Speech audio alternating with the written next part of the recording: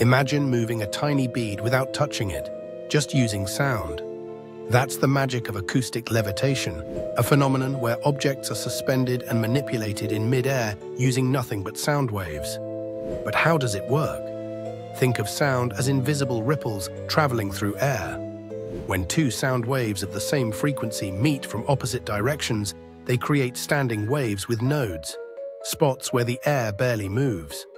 At these nodes, the pressure from the sound waves can counteract gravity, trapping small objects in place. It's like an invisible hand holding them up.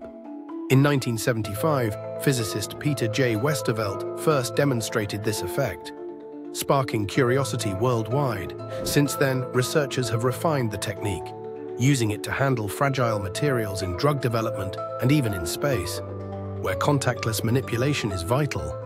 Imagine a future where we assemble electronics or deliver medicine without contamination, all thanks to sound. What would you levitate if you could? Next time you hear music, remember, sound is powerful enough to make objects float.